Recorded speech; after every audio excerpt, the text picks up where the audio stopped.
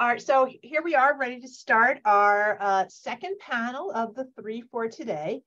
Just a reminder, if you're just joining us, we encourage you to put any questions you might have for the panel in the Q&A box as you think about them. No need to wait until the end. So this session, we're really looking at tax professionals and thinking about both their ethics and their role in enforcement, kind of a little bit separately.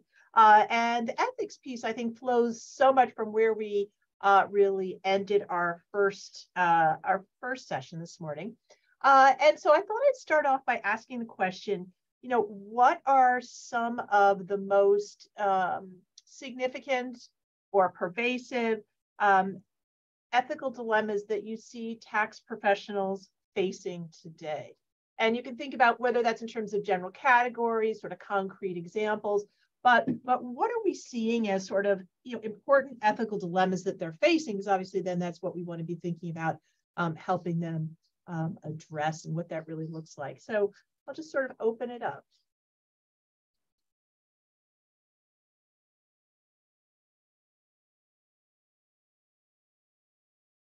I'm happy to jump in if that's absolutely, okay. Scott. So I'm Scott Cummings. Thank you for the invitation. I would just highlight a couple of classic dilemmas that do seem to recur from the point of view of legal ethics. I teach legal ethics, and so I've thought about regulatory compliance and the lawyer's role in this issue. And I think, you know, in the tax context, one issue that comes up repeatedly that's not specific to tax but plays out in particular ways is just ensuring accuracy of client information in a context in which the business expertise of the client may make that hard to do from the point of view of the lawyer, but it's necessary in order to ensure that the accuracy and veracity of the lawyer's representations made to regulatory agencies and potentially in court. So I think the accuracy piece and kind of understanding how that plays out is a really key issue. And then, you know, obviously the other big one is just the degree to which lawyers should take aggressive legal interpretations and positions on behalf of clients in front of regulatory agencies versus the degree to which they should be counseling clients in ways that are designed to synchronize with systemic values. And I think that's another recurrent issue that's really important to talk about. Right. Others that you might like to add to the picture if we're thinking about where are these ethical push and pulls? Daniel. Yeah, I would just like to add to Scott's comment that to the extent that you're being asked to take an aggressive tax position, some kind of tax shelter that you're not comfortable with, and Avoidance says maybe you should just say no. But then on the other hand, if you lose your, if you say no, and the partnership you're working for loses the client because the client can get that position written somewhere else, you don't make partner. So what do you do in that sort of a situation when you're facing that self-interest and professional careers on the line if you're trying to take some kind of a moralistic stand, and that puts you in a tough position. Thank you. Henry. Yeah, just sort of adding to what Daniel said. I mean, it's also a situation where, you know, forgetting about the making partner aspect of it, but there is a financial implication. If oftentimes the most challenging clients and those who are potentially taking positions that you do not agree with are often your largest clients. And you run the risk of losing that client and therefore negatively impacting your firm and yourself personally. So that is clearly a challenge. Jens. In our exposure draft, we will address an issue which is in the gray zone. So if you're thinking there is no credible basis, it's not illegal, but it's an issue where you have to discuss, and you are not convinced on a certain direction which the client wants to go. There's also the question whether you should, for example, inform in the hierarchy of the client the next level. those charged with governance, because perhaps it's not in line with a published ESG sustainable taxation strategy, etc. All these type of issues where you have a certain situation and you may have some detriment out of this because an important client relationship is in danger. So similar to what Henry and Daniel said, but we specifically want to address also the question who I should address, not outside, but inside the client organization. Yeah. Scott. Oh, you're on mute. Never can remember that after all this time. I think that those are all great points. And one thing that I might add in terms of the issue regarding potential loss of business, loss of status within firms, is just the regulatory environment, and the competitive market environment also includes other actors like accounting firms. And so it's not just potentially losing business to other firms, but ceding space within that environment to other actors. And that's another important competitive pressure. Amparo?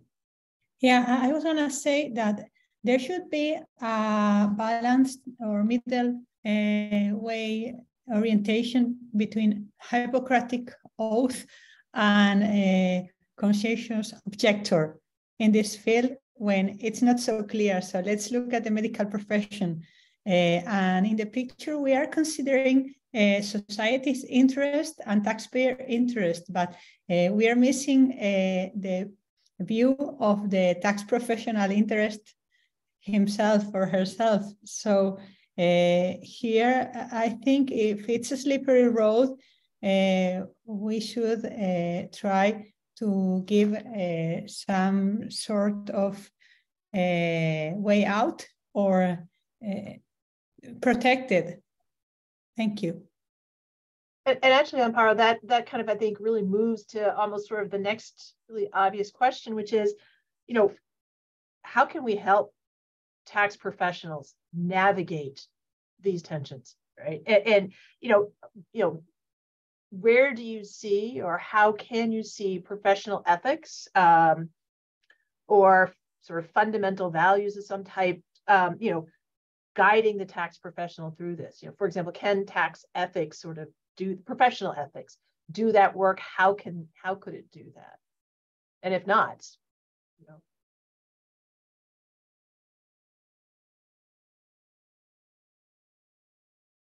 Jens?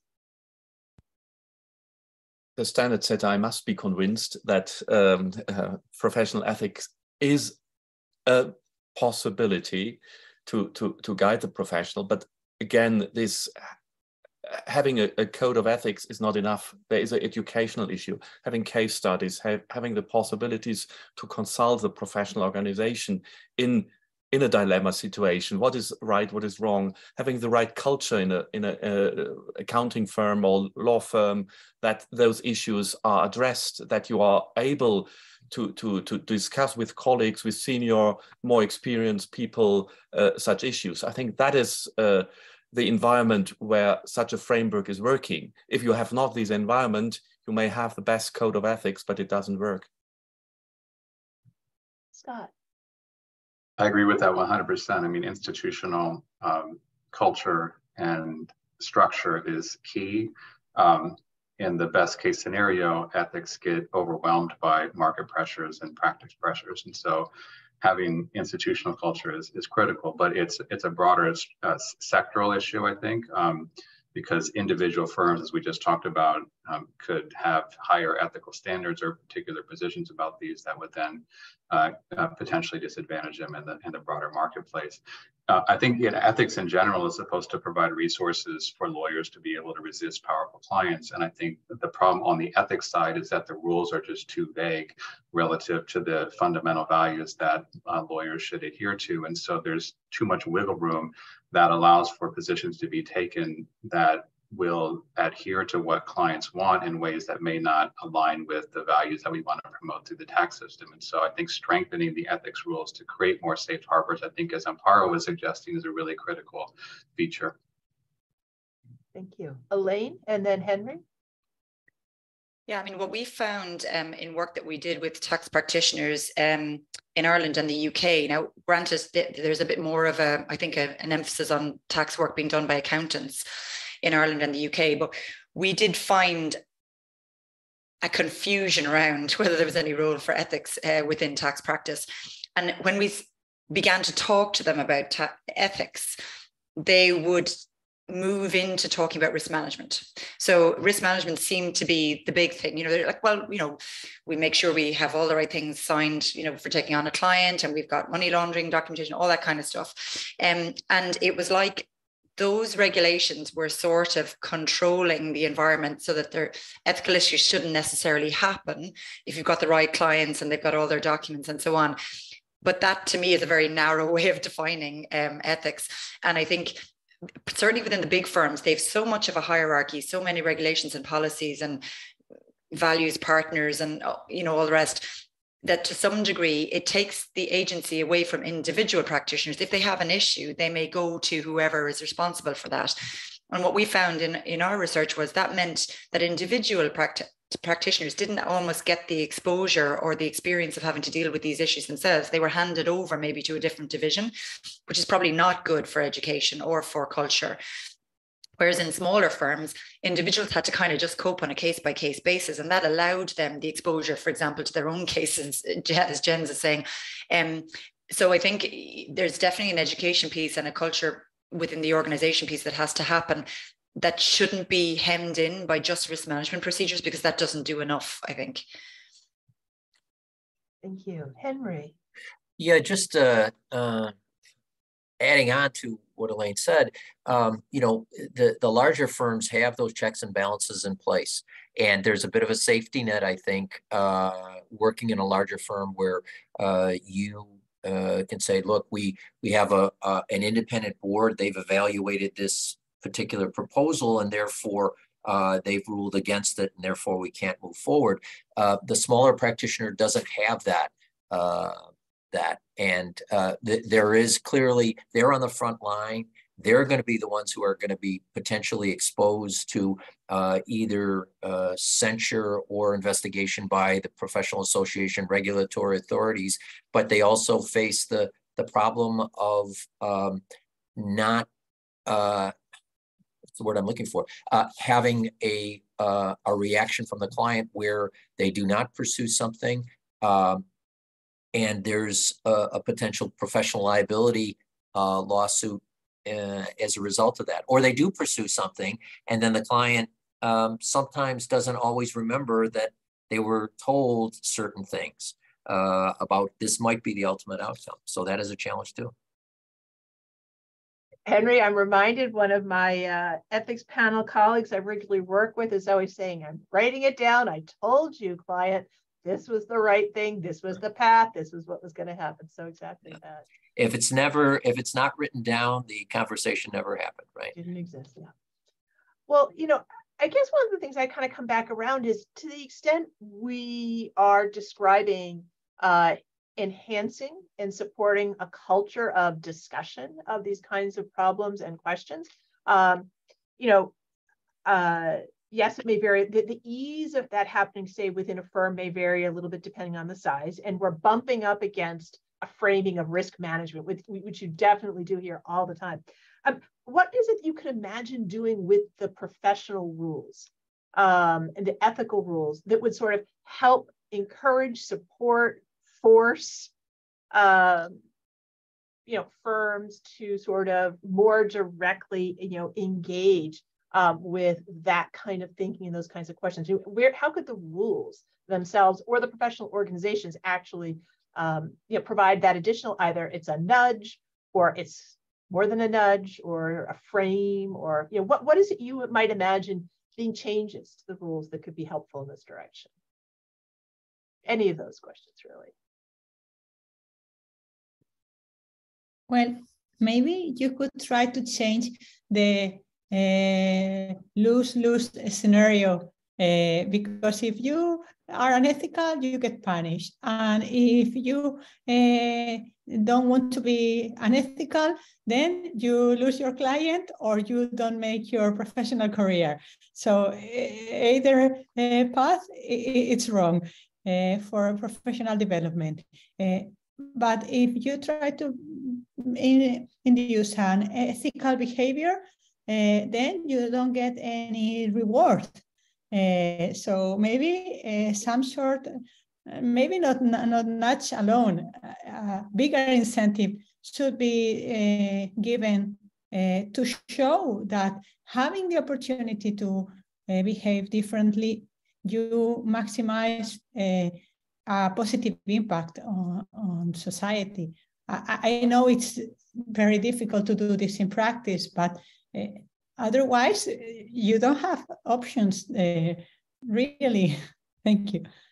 You know, interesting. When you were saying lose-lose, I wasn't sure. I was thinking that maybe you were headed down the line of saying, in theory, it's lose-lose. You lose your reputation or lose your client, but that you don't really lose your reputation because the professional organizations are not enforcing as strictly, or the IRS isn't, the government isn't enforcing as strictly against practitioners. So I wasn't sure whether that was where you were headed, but I many options here. So next I had Jens and then Scott.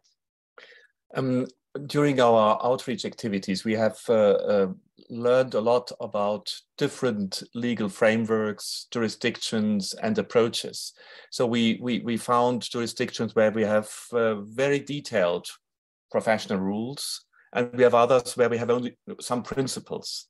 But our observation is that in the tricky situation, it is very important, I'm coming back to the same point, to have practical educational material where such situations, such dilemmas you mentioned earlier, are described, are real cases and not in abstract. You're perfectly right. Big firms, law firms, accounting firms have their education programs, their tick boxing exercises, which is great and important. I'm not saying that it's not important, but my experience is that having these films, these educational material, which in a very didactic manner are showing such real cases, I think that is where young people, where students at university and practitioners, young practitioners are learning. And I think there is sometimes in some jurisdictions, I'm not saying everyone and don't want to say that any of the representatives here, but there's a big possibility to enhance the application of such case stories and problematic situations, how to act, how to make team discussions, and etc. Well, you know, before turning to you, Scott, I think I'll just jump in, Jens, and say, you know, over the years, some of my colleagues who join me sort of on tax ethics panels, but are all lawyers, we actually frequently point our audiences in the US to the AICPA statements and examples, because they tend to provide a bit more context, a little bit more concrete. It's not that you can cover every single scenario. So that's not what you're ever going to get. That you'd be chasing it for infinity. But we found that there's a way in which the guidance that's been offered through the AICPA tends to have that additional granularity that just advances the conversation more than sometimes what our colleagues get through the ABA, the legal professional side. So we've really seen that. I see an example also very good. Beside AICPA, ICAW has very good training materials which are appropriate for people to use in, to Henry's point, in smaller firms, to be used in smaller firms, smaller practitioners as an educational program. Scott. Yeah, that's helpful. I mean, on the ABA side and on the state level bar regulation side, I mean, I think there are a couple of issues that are potentially ones that could be strengthened in terms of the way that the system is currently structured. And so one is a bleeding over, I think, of kind of norms of advocacy and zealousness in terms of position taking relative to clients into the realm of advising clients on, regulatory compliance. And I think that the rules themselves don't make that boundary line very clear. And so you can take aggressive positions in advocacy, but when you're presenting information to regulatory agencies, I mean, the norms are more oriented around presenting meritorious claims and positions that are going to comply with systemic values. And so, I think sort of that the bar could do a better job sort of defining the different domains and also making clear that in the regulatory and advising domain, the sort of systemic values part of it is really more important than the loyalty and zealousness part. I know that this bleeds over in tax practice because sometimes things are presented to the IRS in ways that might anticipate litigation, and so loyalty concerns become really important. But I think that's one potential area of clarification where there could be a stronger emphasis in the rules itself on systemic values in particular kinds of regulatory context. I'll also just say in terms of enforcement, the bar, generally speaking, does a really poor job enforcing rules generally, but in particular rules that are designed to promote systemic values. So if you look at enforcement of issues like lawyer compliance with rules to promote the administration of justice, and which would apply to a lot of the regulatory lawyering, the bar basically never enforces that as an independent value. And so ramping up enforcement on the rules that are in existence could also do a lot of work in towards advancing kind of greater compliance with the values of the tax system overall. Daniel. Yeah, I would like to see the American Bar Association strengthen the distinction between advocacy and advising, as Scott's pointing out. But in particular, when you go to the advising part of the ABA rules of professional conduct, it's not very clear or direct as to just how much societal obligation you have, and a bit of editing in there and a bit of strengthening the language and maybe making it a little bit more granular could provide some additional coverage and understanding and move the bar a little bit on the ethical conduct of tax advising or compliance advising in general. I thought I might also just briefly share an anecdote that a few years back, I went to a training for a week for compliance officers. And it turns out that there's more compliance officers now privately employed in major corporations than there are police.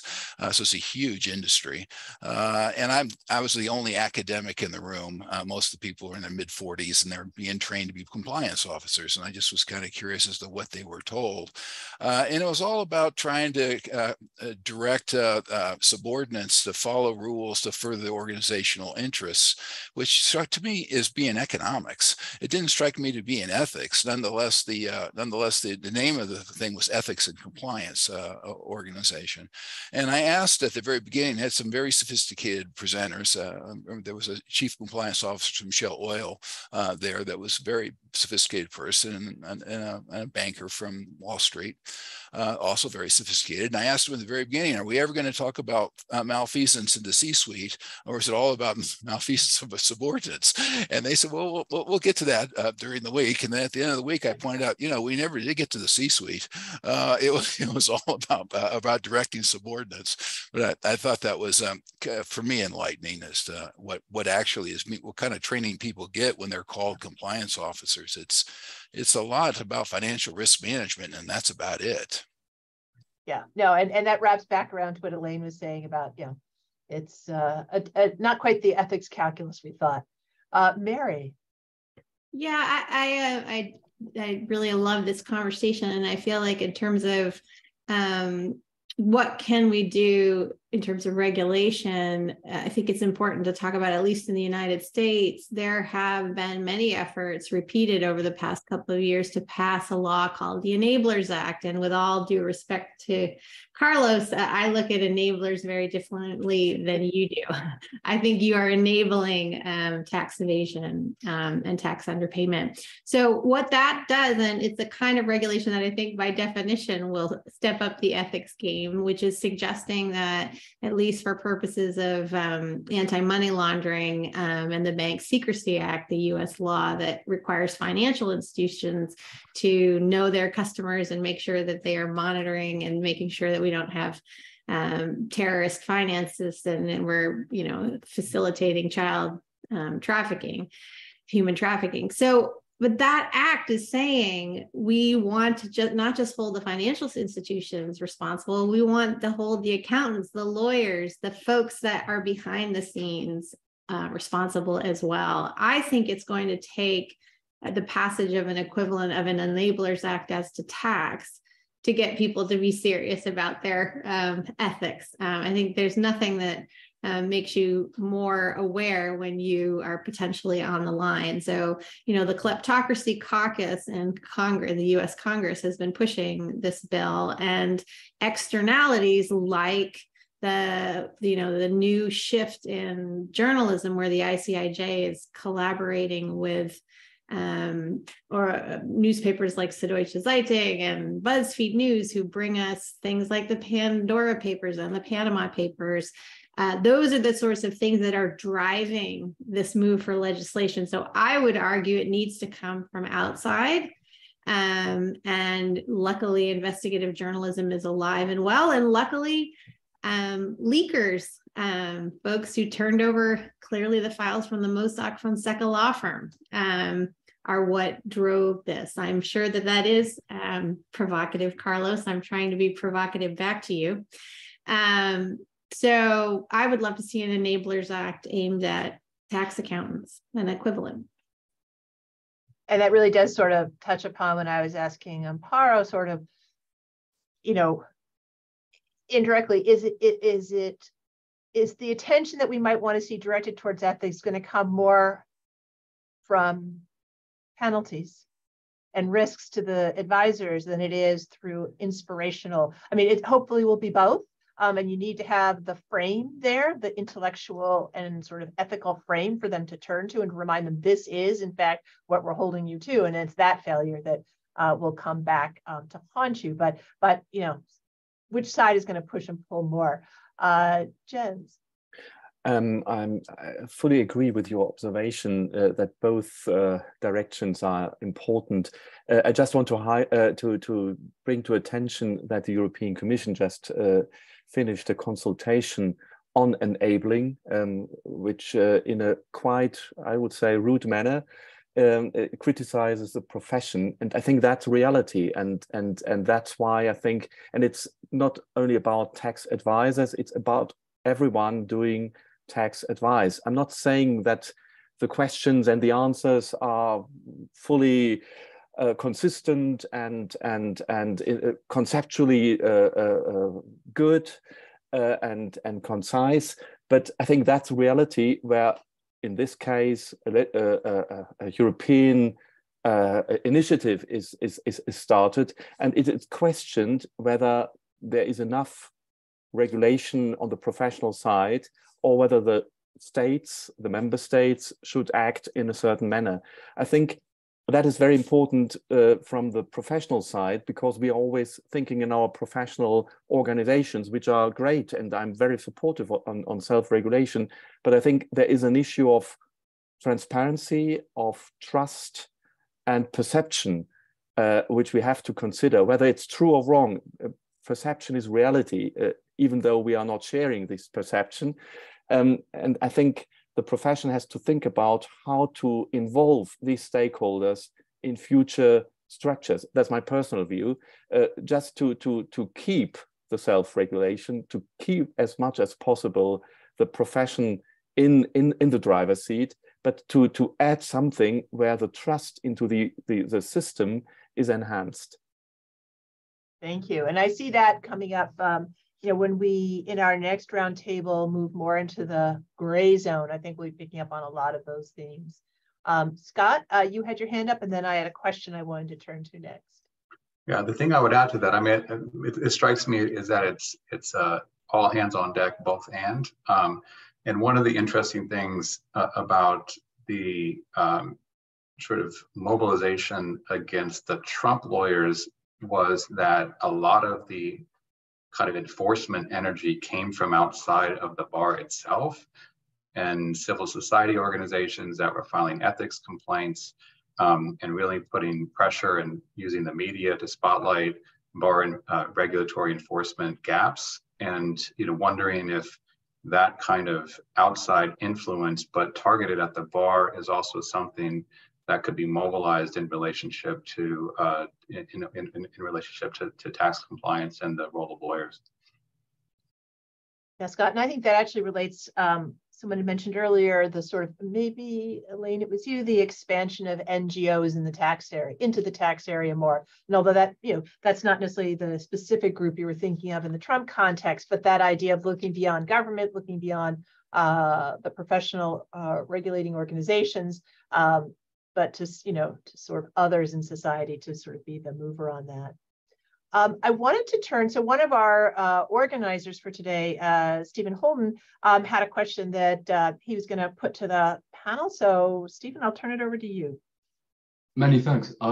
It's been a very interesting discussion, especially kind of the first part and the second. I think turning to what Mary said a few minutes ago regarding possibly like the interplay between the different kind of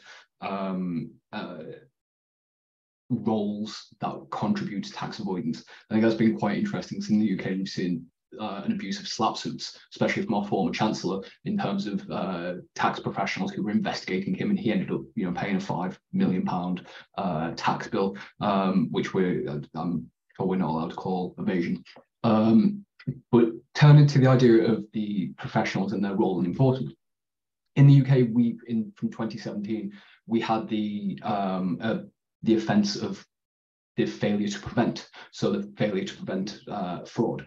And what they're looking to do is now implement that again in a kind of a stronger aspect in a new economic and corporate crime transparency bill that's currently going through Parliament. However, between 2016 and 2021, the Serious Fraud Office has investigated, or they've brought 168 prosecutions, only 5 have been successfully prosecuted. So my question would be, even when we have this kind of failure to prevent offence, when it's on statute, when it's on the books, is it going to be meaningful in terms of transforming ethics, changing organisational culture, changing how these different individuals interact with each other, if in reality it's just not enforced, if there aren't the resources, if there's not the manpower, and if there's not the will behind it?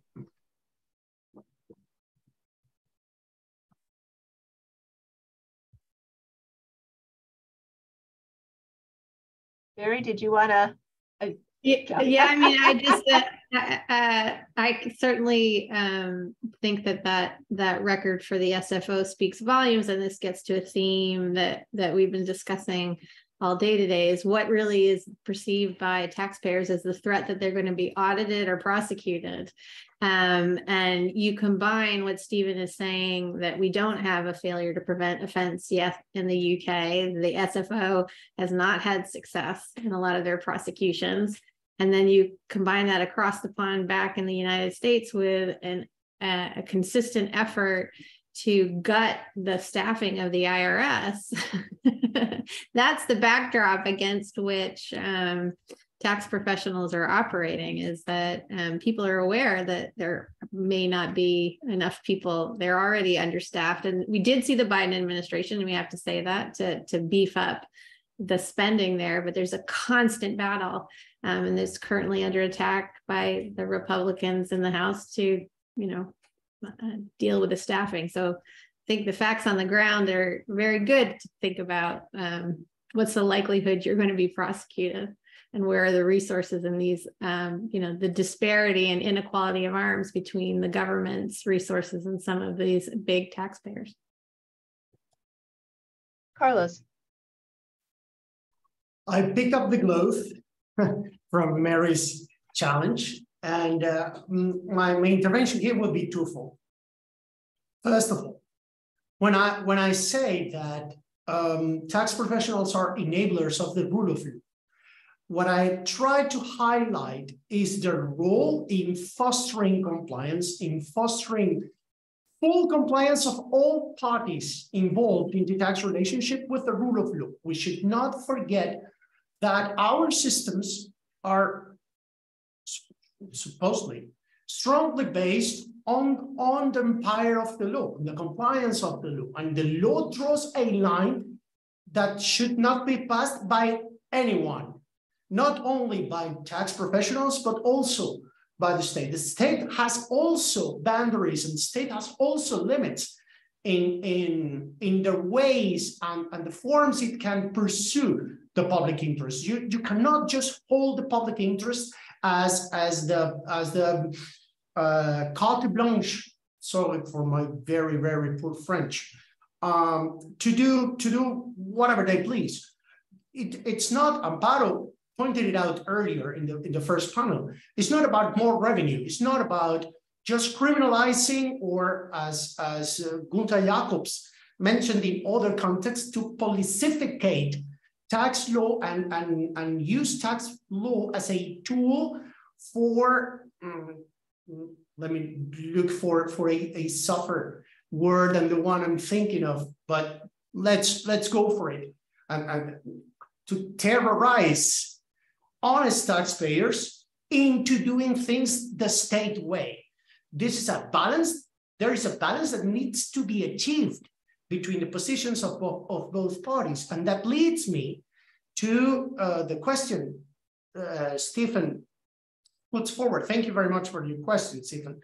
I think that the problem here is a matter of the actual effectiveness of the tools we want to use against this kind of conduct. Criminal law has its boundaries. Criminal law has its limits. It's not just a gun you can point at people to do things in a specific way. I mean, literally, a gun. I believe that I haven't read the Corporate Economic Crime and Corporate Transparency Bill, but I'm a tax lawyer. I'm not a criminal lawyer, but I'm very interested into criminal law.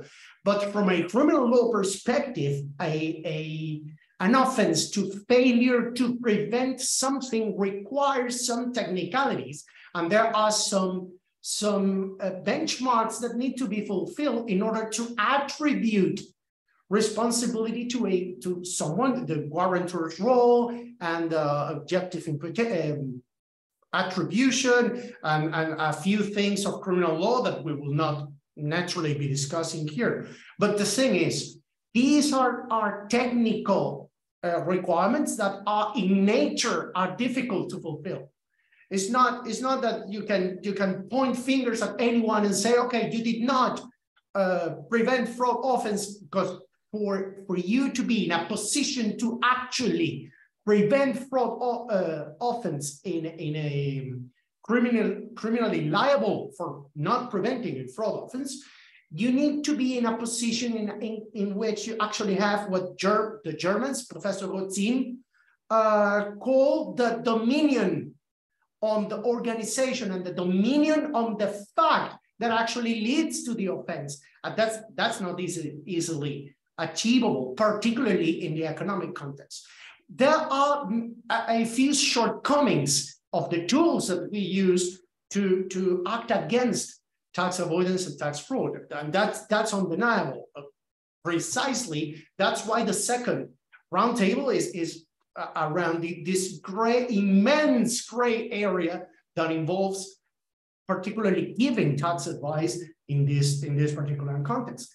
And ethics in itself is somehow a gray area. If it was so clear, white and black, what was right and what was wrong, a rule-based approach would be easier to curb. It would have things easier to curb this kind of conduct that, as Jens very rightfully said, and I fully agree with him, are more to approach on a case-by-case basis. I'll borrow the words of Professors Hart and Dorkin. I would say, let's remember that these are hard cases. These are not easy cases. These are not things that can be drawn black and white into a piece of paper. So codes of ethics are obviously of utmost importance to address these kind of issues. But we need to bear in mind two things. One, they in itself are not enough, are naturally not enough. And secondly, and I'll borrow, I'll take advantage of the presence of many Americans within the panel. Do you guys remember there was this advertising of the Chicago White Sox in 1991, back when they changed their uniforms back from red, white, and blue to black, and they put this ad saying, "Good guys wear black." Remember that? Okay.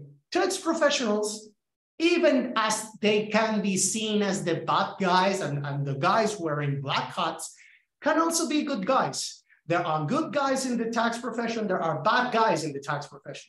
So pointing fingers at them, as the European Commission appears to be doing through their documentation, is I don't want to take this too long, but I think it's rather dangerous.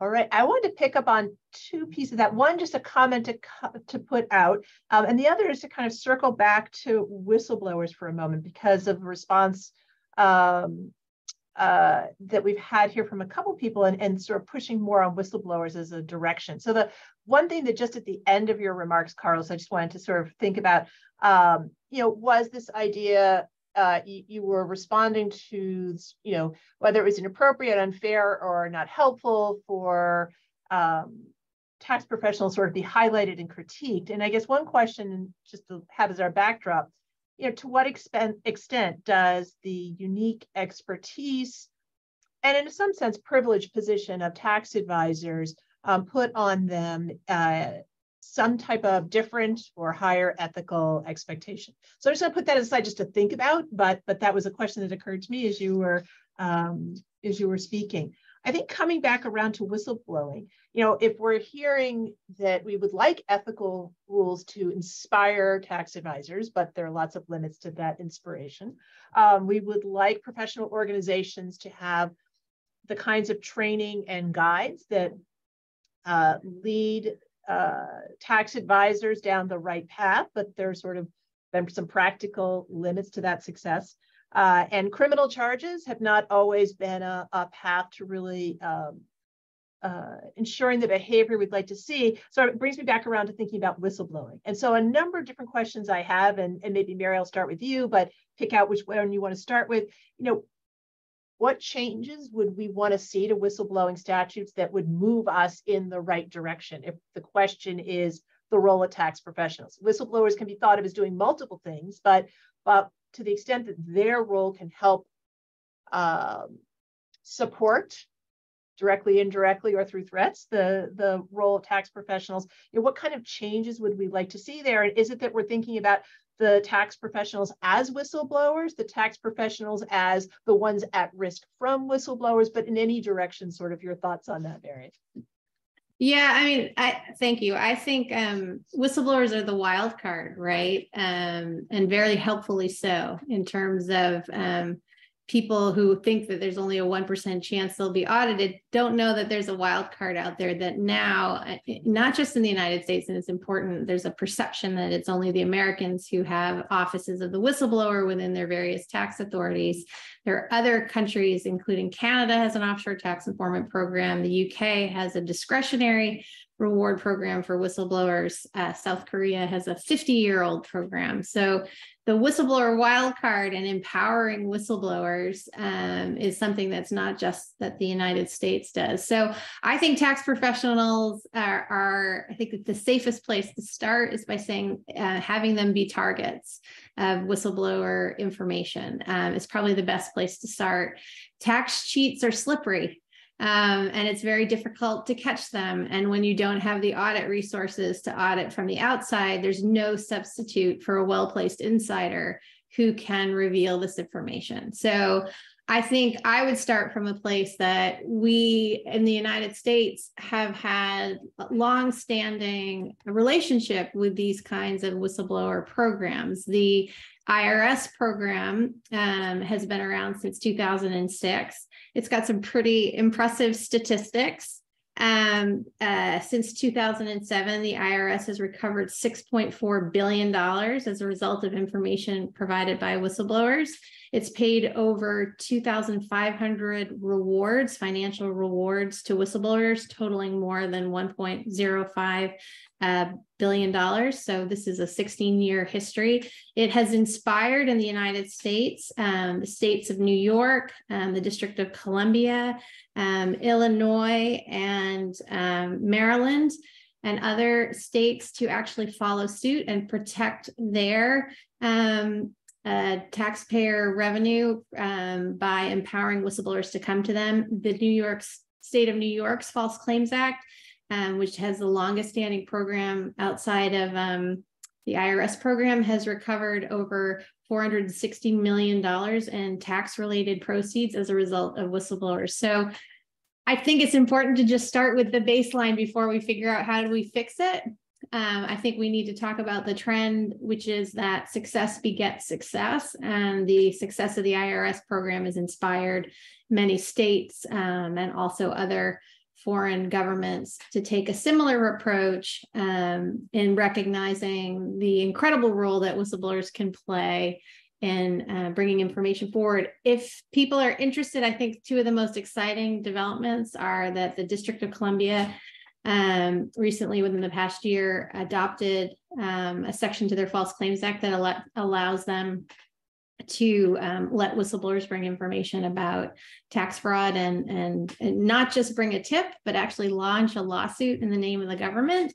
And there's a case folks should be watching against a big exec named Michael Saylor in the District of Columbia. He's been accused by the AG of DC for evading $25 million in income taxes. He basically claiming he lived in Florida, when a lot of things on social media and some whistleblowers were able to show that they believe he actually lived in a less advantageous tax jurisdiction, which is the DC. New York False Claims Act, another big case. The AG got $105 million fraud settlement as a result of a whistleblower initiated False Claims Act case against another massive executive, Tom Sandell, and his asset management company for a scheme to avoid recognizing $450 million in offshore income. So I point to that it's not just a federal game in the United States, it's very much trickled down to the states. And I expect that it is something, the prospect that if you are a federal and state taxpayer in New York, the likelihood of you being audited goes up a lot higher when law firms like mine are incentivized and are contingency fee based to get these people in front of, as confidential informants in essence, in front of the regulators. And basically we present them with cake in a box. We give them the smoking gun documents that allow them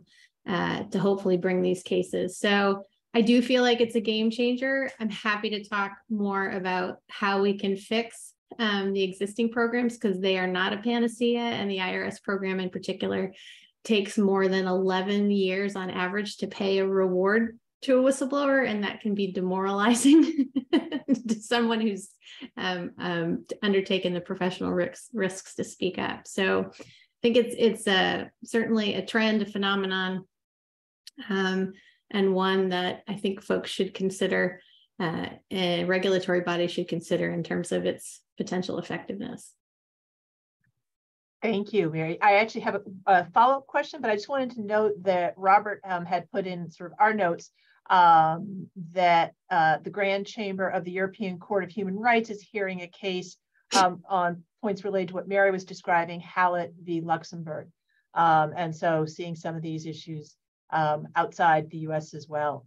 I think we have several questions from the audience I wanted to weave in just a moment, but before doing that, I just wanted to tie in a little bit more something, Mary, that you had raised about whistleblowers. So I'm just going to directly come back to you on it and ask the question, if we're thinking about whistleblower statutes and the impact of whistleblower statutes from the lens of the tax advisors specifically, what, at least, from your experience, perception to date, where is it actually hitting the tax advisor? Is it that it's now part of the risk assessment you're putting forth to the client, so that as you are thinking through with the client the range of actions they may or may not take, and this is almost a piece of the audit lottery, so to speak, kind of is woven in that way and sort of shifts with the risk calculus, and sort of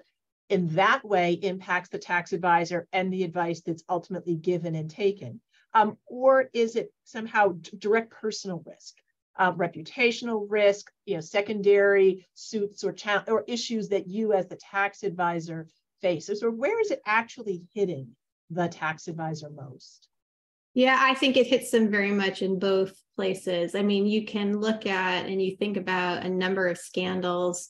We can't think about Wirecard without thinking about the role that I think it was PwC or EY played in it. I mean, the certain frauds now, including are synonymous with the accountancy firms and their tax advisory practices that go along with it. So there's incredible risk that's posed to tax professionals to the brand by their affiliation with certain of these types of frauds. I mean, you just look at the Trump indictment of the Trump organization has caused Mazars, their tax accountancy firm, to fire them. Right. So I think those risks increase and are considerable. So it is something that tax advisors, I think, consider. To your first point, in terms of risk mitigation, I think a lot of people have the false perception that whistleblowers immediately, because there's a carrot in the form of a potential reward, will immediately go external to the regulators without trying to resolve the issue internally first. It's just not what we see. We don't have data for the IRS, but for the SEC, 84% of the whistleblowers who received rewards under the SEC program reported internally first.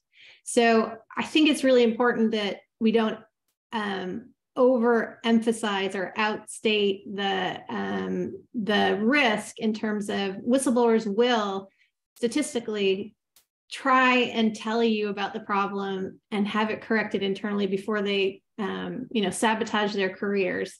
They're loyal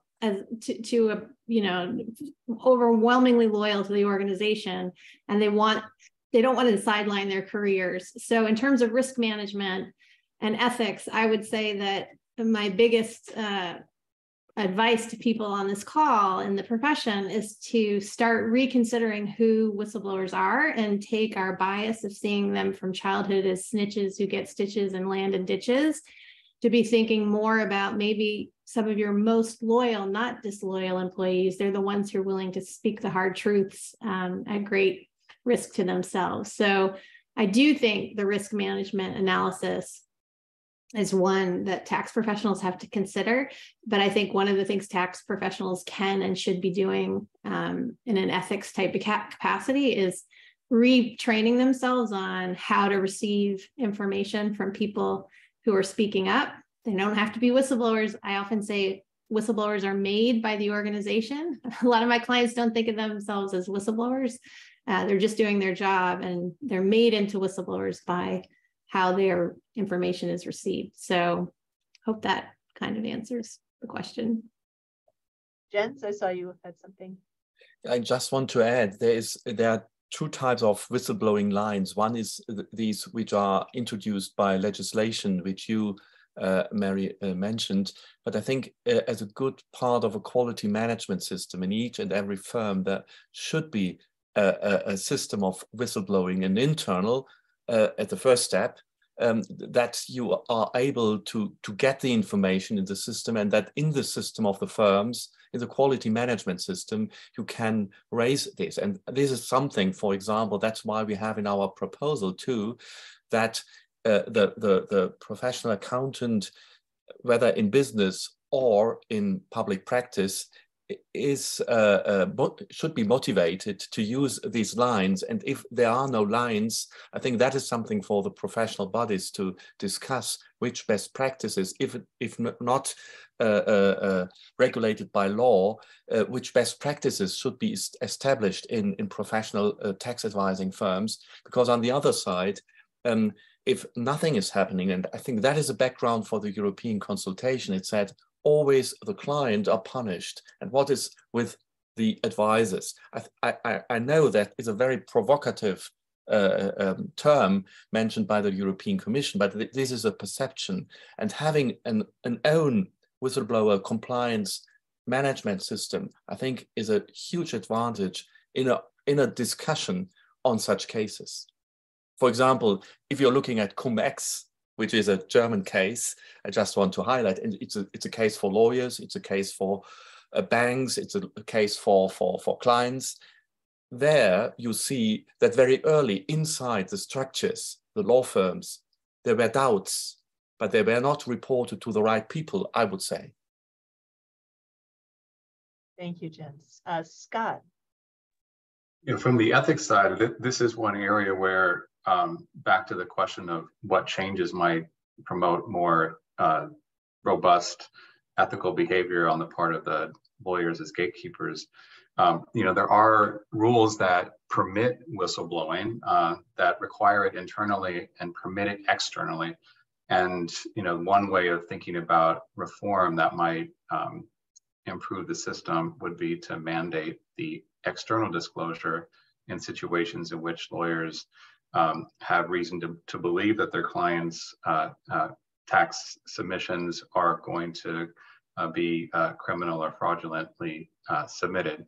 And those are situations now where if lawyers' services are used in the in advancing those kinds of criminal or fraudulent activities, they may disclose confidential information but are not required to. And there had been a lot of debate about whether this should be a mandatory as opposed to a discretionary rule. A mandatory rule would up the ante, would give protection to lawyers who wanted to do the right thing but might worry about professional consequences. And it still relates to the broader question of what happens in terms of the legal profession as a whole, kind of ceding responsibility to other actors in the system that might be willing to cut corners, but it would take the question of individual discretion off the table in a way that I think could be very positive. Thank you. Mary, I didn't know if you're. Yeah, no, I did want to respond, and I think Scott's idea is a great one. We do actually have an analog in the UK where in the wake of the financial crisis in 2008, the UK Parliament responded by adopting something called the senior managers regime that basically puts an affirmative obligation on senior managers to report certain types of wrongdoing after they've reported internally, and if nothing happened. The fear I have with mandatory reporting is it forces someone to become a whistleblower and burn themselves. And so I think mandatory reporting is great if we believe and have faith that the regulator is going to do something with it, but in a way it can create the worst case scenario for my clients, which is forcing them out to become a whistleblower. That inevitably makes its way back to the organization and they become blocklisted. I don't like to use the term blacklisted, but blocklisted. So while I think it's laudable, I do think there are downsides to it. And what we've seen with the senior managers regime in the UK is that it's required these people to come forward. And sadly, the Financial Conduct Authority really hasn't acted on the information. And we've actually observed that it's actually had the perverse effect of sending these whistleblowers to the United States to the extent that there are as the nexus and jurisdiction for the U.S. authorities, because there's more of a sense that the U.S. authorities will act on the information. Thank you. I want to turn to some questions now from the audience, but I did want to, thinking about your point, Mary, about the risks to the whistleblower, whether under the basic regime or certainly under sort of a forced participation system, whether, how that situation could be reimagined to sort of also reinvigorate ethics within the accounting practices of law firms. So the idea of, what would it mean if I'm a law firm or a big accounting firm and I hire a whistleblower? Like I make a big point, so-and-so was an established whistleblower, major work, we are now bringing them on board. And if that were the kind of cultural shift where that was considered a impressive thing to do, a desirable thing to do, could we imagine that? What would that look like? What would that do? So just kind of as a thought on sort of what you've identified there, some major risks, Mary. So not saying we're seeing it. Yeah, no, I think there's no better virtue signaling that you're serious about whistleblowers and receiving their information than actually hiring folks who are known to be whistleblowers. We've seen a very few corporations do that. Thomson Reuters hired as their chief compliance officer a well-known whistleblower, but it's few and far between. But I think it is a really good first step in terms of changing the mindset of who whistleblowers are. They're your risk management tools. They're not disloyal. Just if I could jump back. Oh, sorry. On the lawyer side, I think Mary raises important points. I mean, one way of thinking about the mandatory versus discretionary issue is that mandatory does create risk for people that are in the crosshairs of that, but also it gives leverage in discussions with clients if you're able to say, look, I have to do this and it's going to come out unless you do the right thing. I think that can be a resource that's very powerful, and it does have some downside risks, but the risk of the current system are that no one does anything because there are no consequences for staying silent. Thank you. I was going to now turn to some of our questions, and so one of our audience members made an observation, then a question. I'll do the observation first, which is it kind of links a little bit with our first panel and sort of the degree to which vague and or complicated tax rules in some ways are a component of sort of the ethical problem, right? More opportunities are put in front. It's one thing if your client says, yes, it's absolutely clearly income and I'm going to hide it. All right, that's one problem. But it's what we've talked about a lot are more complicated scenarios. And part of that comes from complicated tax rules. So, there is that idea that if we could simplify, that may help. Lots of reasons we haven't simplified. Don't see that in the US coming forward, but certainly an issue. The question, though, that we had in this from this participant, should professionals participate more often in meetings with law enforcement agencies for the purpose of identifying possible loopholes in the legislation, given their specific knowledge of the issue? So in some sense, it's not quite my earlier general question to you all, do tax professionals' unique expertise and privileged position justify a higher ethical expectation, but at least more they have clearly the knowledge, should they be regularly participating more with the government and identifying those weaker spots in the system? Would that be something you all see as useful, helpful, not sufficiently broad? Henry and then Daniel? Yeah, so I think speaking from the professional accountants aspect, there is an advocacy aspect of the work that we do in responding to the IRS when proposed regulations are issued. I know the ABA does also in issuing comment letters and identifying unclear or challenging aspects of the proposed regulations. Certainly there are oftentimes hearings, congressional hearings, subcommittee hearings on certain proposed legislation. But oftentimes, unfortunately, so much legislation is passed as part of a larger bill.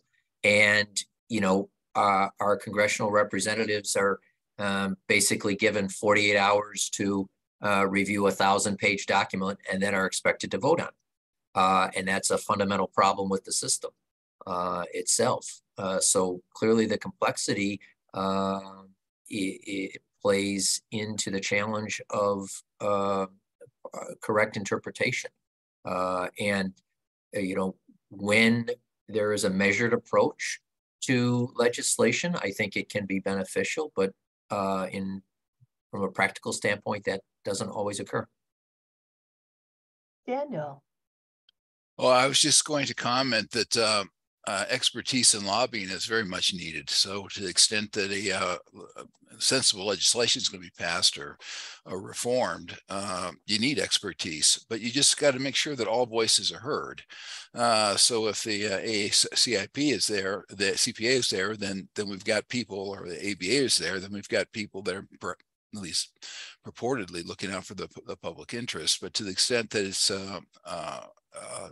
the logic of collective action is the people that are most affected by the legislation, and the people are going to be speaking up. And if they're the only people that are speaking up, then you're going to get capture of the regulatory process. So, but so long as everyone's voices are heard, then lobbying is a good thing. It's just it's a difficulty when not every perspective is presented. I want to turn to Carlos. But I think the question is twofold. If we understand professionals participating in meetings with law enforcement or identifying possible loopholes as public consultation, as advice in general terms on how to improve legislation, that's completely fine. That's actually what Amparo said in panel number 1.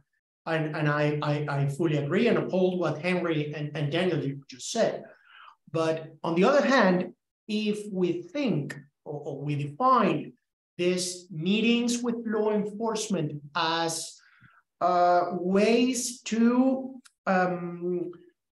promote that tax lawyers come forward, so to speak, with the loopholes that being in the bright area are precisely the competitive advantages of tax advisors within their role in their relevant market, then it becomes, this particular feature becomes a matter of the judiciary, as Ms. Olson pointed out in panel number 1. I think that with those things in which taxpayers and tax professionals and tax authorities differ in a particular interpretation of a statute or whichever sort, is the judiciary the one called to solve the difference. Otherwise, it might become, I'm not saying that it is per se,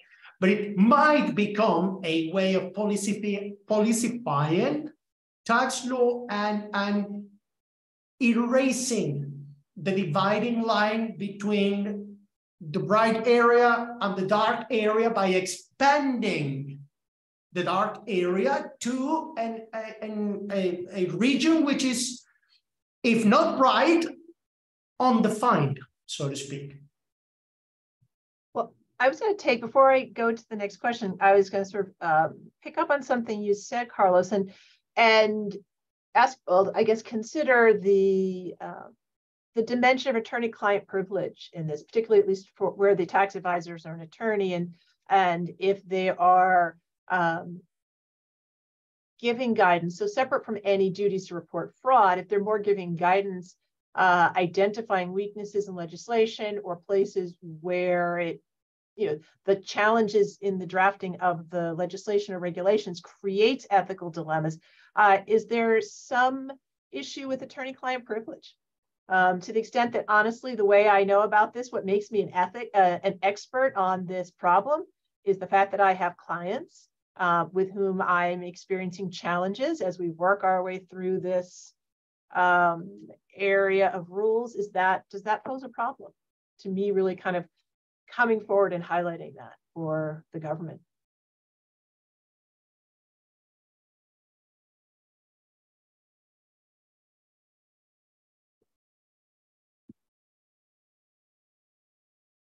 Amparo?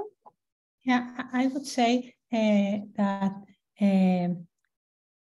it's difficult to simplify tax legislation. I remember a quote that I read to my students the other day, and it was, people think taxation is a terribly mundane subject, but what makes fascinating is that taxation in reality is life. The tax code, once you get to know it, embodies all the essence of life: greed, politics, power, goodness, and charity. Everything is in there. That's why it's so hard to get a simplified tax code. Life just isn't simple. And then you realize that motivations and intentions of taxpayers may vary depending on their own situation at a moment in time. And also happens the same with tax advisors. So I don't really think it's a problem of solving the consequences of application of the tax rule.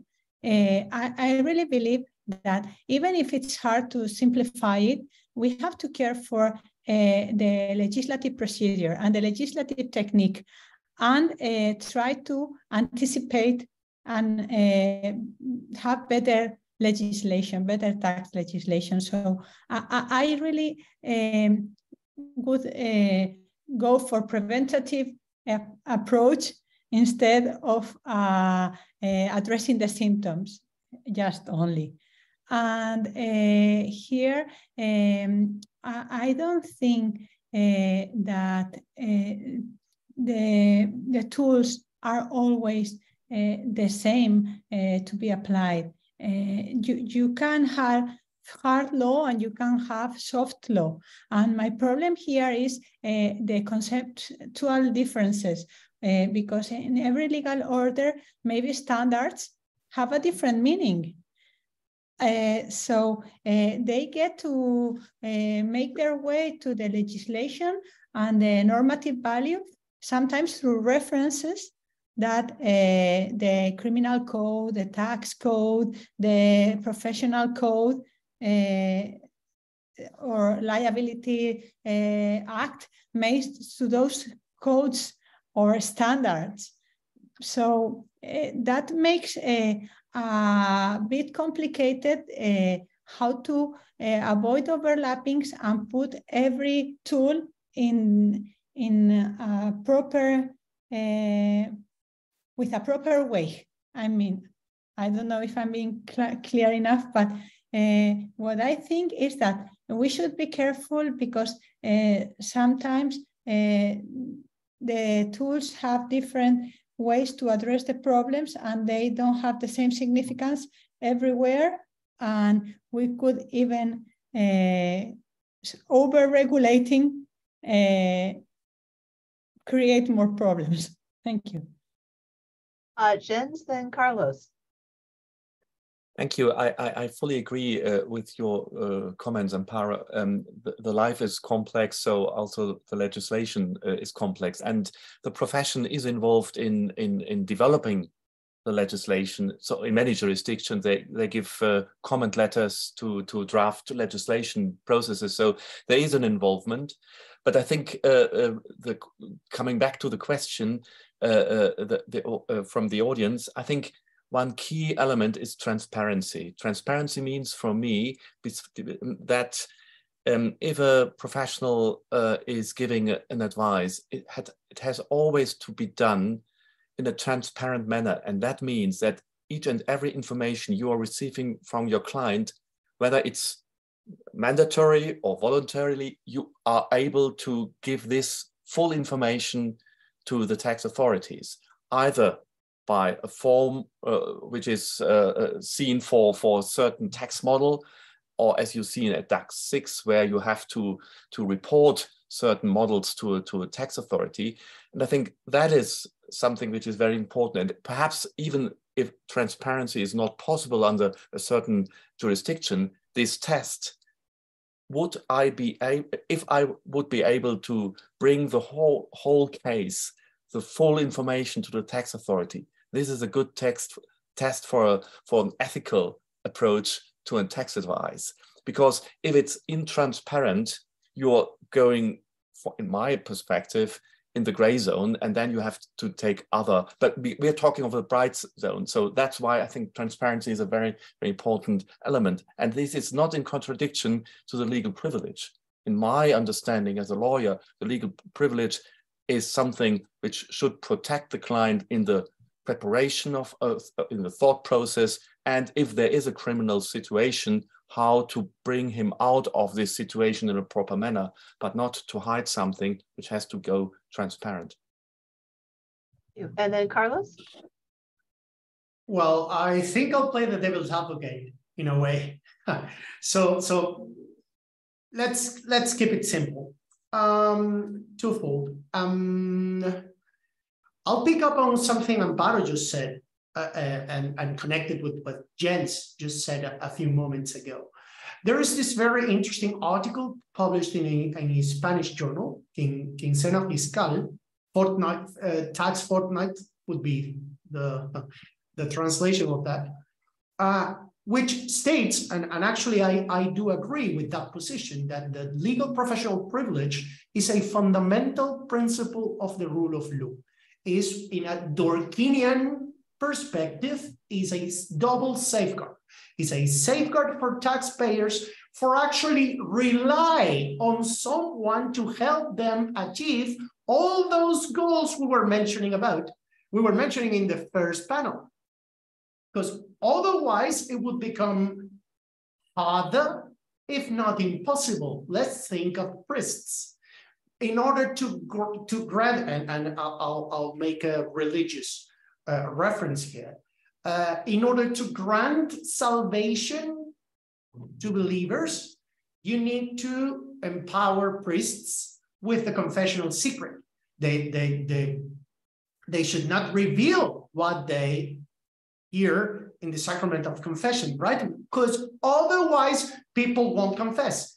Otherwise, otherwise people won't be saved in that religious perspective. Vis-a-vis, likewise, in the legal professional privilege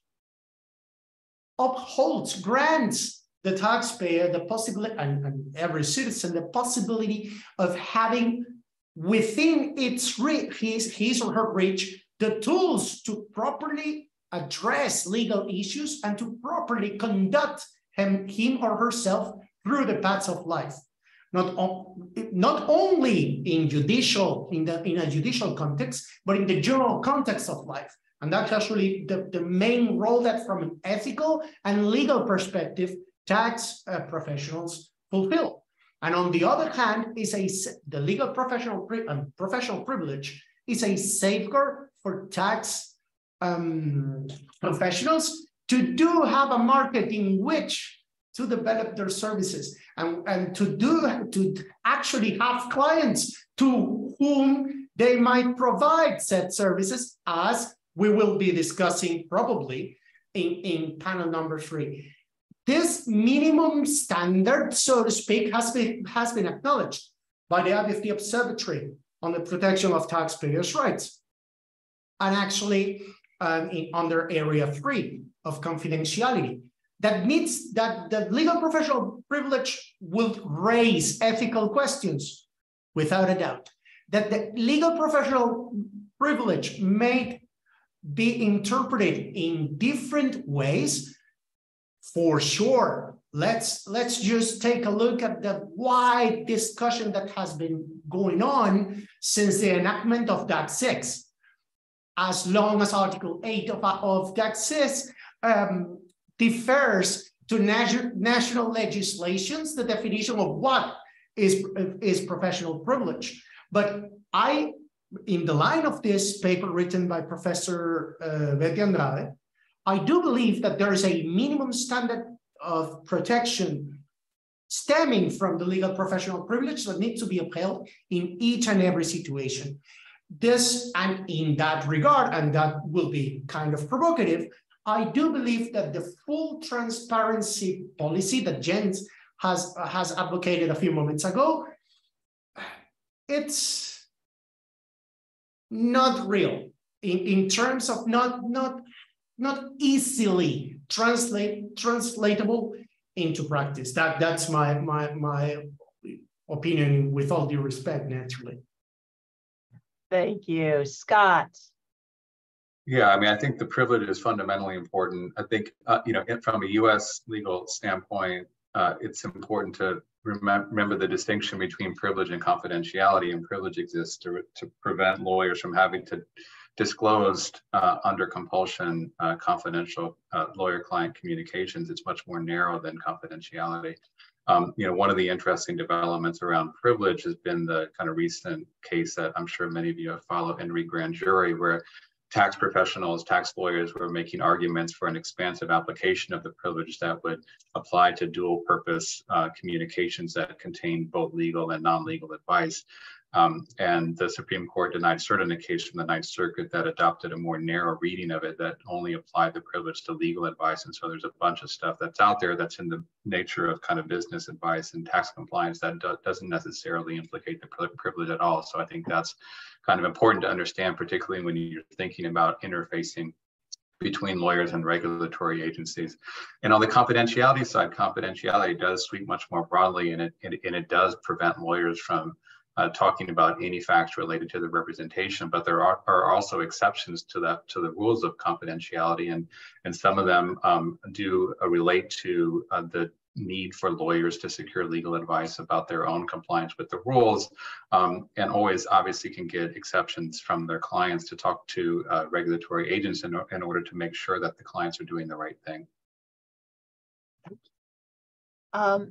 I wanted to, as I mentioned, weave back into some of the comments or questions from our audience, and one person put forward the sort of possibility as we're thinking about different ways to build sort of a role of systemic values and think about different institutions and what their part in all of this is.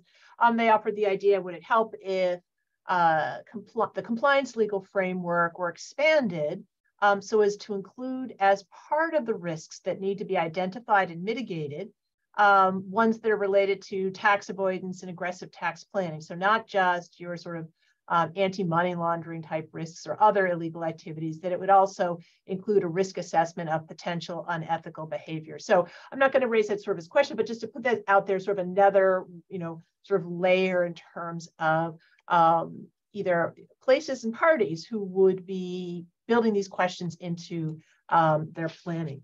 So we have just a little bit of time left, and I wanted to bring us back around squarely to ethics and how that fits into, and how the tax advisor's own ethics fit into advice giving. And it relates a little bit to some question that we had in the first session. I said we'd come back and emphasize a bit more. And so this is the way I'd put it. A number of years ago, I was on a tax ethics panel in the US, and we picked as our theme for that particular panel discussion the question of how can the lawyers, or to what degree can and should a lawyer's own ethics direct their tax advice, guide, shape, direct their tax advice. And so this was, and it was an hour of just pure argument. It was massive disagreement, but it was framed, I think, in the following way. Do we use our ethics? Is the only way we can make an ethical argument essentially to identify risks? So I have my own ethical guidance, whether it's coming from the practice, from my experience, from my professional regulating body, from my sense of duty to the system, my sense of duty to society, whatever it is the only way I can express it with clients is if and when I can convert it into a risk metric. So I don't want this client to go to a certain space close to the line, but what I do say, but I don't for a whole host of ethical reasons internal to me. But what I say is, you don't want to do that, because if it shows up on Wall Street Journal, name your newspaper, you'll wish you just hadn't done it. It's not worth it. And so I use that as the point of leverage or the way to convey it. Is that the limit of where ethics comes in? Or should ethics be guiding me, my ethics be guiding me more or less differently? Can they shape the degree to which I give tax advice? Or, and another piece of that is how much, and someone had mentioned this earlier in the context, I'm trying to remember who it was, Scott, possibly you, whether or not we need to be clearer about the duties of a lawyer and duties of advocacy and where the limits of advocacy are. So I just kind of put that out to you, sort of, how much can I use my ethics to guide what I say, and do I have to stop when I can't back it up with a risk scenario? Scott. So I'll take that invitation. That's a great question, and one obviously that does create a lot of controversy within the legal ethics community. I mean, I would come back to this issue that we talked about before of the role of the lawyer as advisor. And I think there's a distinction between what you can do and what you should do. I think the advising rule clearly permits the lawyer to put forth arguments for client conduct that transcend sort of narrow legal technical compliance, and specifically allow lawyers to raise issues that relate to moral, economic, social, and political factors. And those can come from the perspective of the lawyer themselves or from sort of broader social perspectives. And I think that's important. Whether or not that's an effective way to leverage or nudge or persuade your client to do what you think is the right thing is another question. And it might be more effective as a matter of client counseling to do what Diane just suggested, which is to frame the kind of moral, social, political concerns in a risk management framework, or in a framework of like, this could end up in the front page of the Wall Street Journal. Do you want that?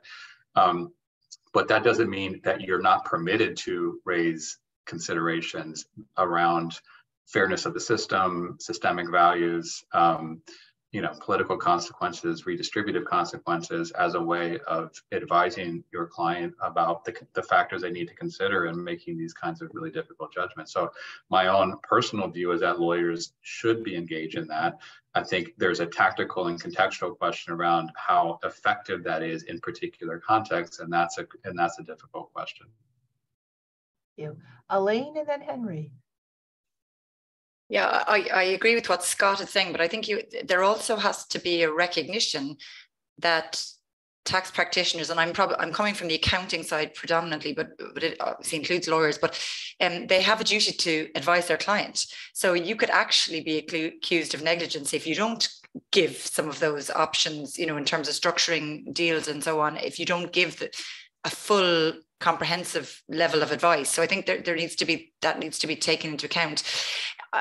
The public interest has been mentioned a couple of times, and I think certainly as an accountant, we would distinguish between an auditor and a tax practitioner, both of whom can be accountants, but the auditor very much acts in the interests of the shareholders, and the function of the audit is to go in and make sure that things are being conducted in the interests of the shareholders, whereas a tax practitioner who's engaged by the financial controller or whatever actually is much more of an advocate for that person. They don't have the public interest role in the same way to shareholders. So I think that's also worth thinking about in the context of distinguishing the public interest and also the duty to act in the interests of the client.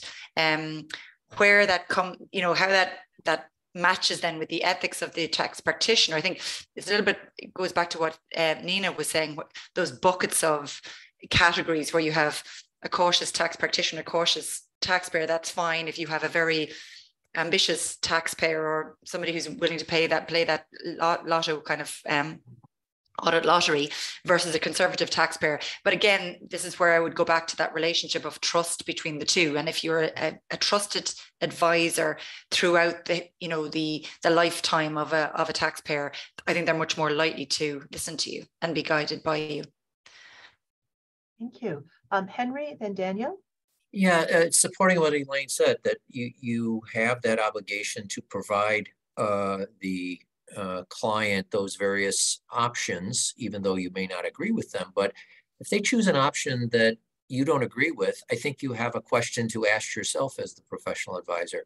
Am I personally really comfortable in executing that strategy? And just because it's legal and the client is willing to take the risks, am I, as that professional, should I be doing this? That's a question that each individual has to answer for him or herself. We have all very well educated and smart people on this panel, but I suspect in many cases, you would have 5 or 6 different approaches, all of which could be convincing. But you know, the old saying, the buck stops here, right? You have to be the one who's ultimately making that decision. And if a client wants to pursue this and you as a professional are not comfortable, you have to disengage and say, I'm sorry, I just can't help you. Thank you. Daniel. Yeah, just quickly, there are situations where there are ethical dilemmas in which you follow one tradition and give one answer, and another tradition you have another answer. Then there are other types of situations which people call are ethical dilemmas, but they're not, because no matter which tradition you follow, the same answer comes out. And if the alternative answer is being proposed by your client, you need to point that out, that there's no ethical tradition that supports this view. On the other hand, if they have an ethical tradition that does support the view, then it seems you have to respect it, particularly since you're a fiduciary. And if you have to choose between one approach or another approach, and they're both ethical, you should advise them to do the one that's in their best interest, which oftentimes means pecuniary best interest. I think there has to be some tolerance of diversity when there is an honest disagreement on a dilemma. But when it's just a misperception on the part of the client that there's an ethical basis for this when there really isn't, then it seems to me you're morally obligated to take that stance or point that out. Great, thank you very much. All right, well, we've come to the end of this session. I had more questions, but I'll hold and weave them into our final and third panel.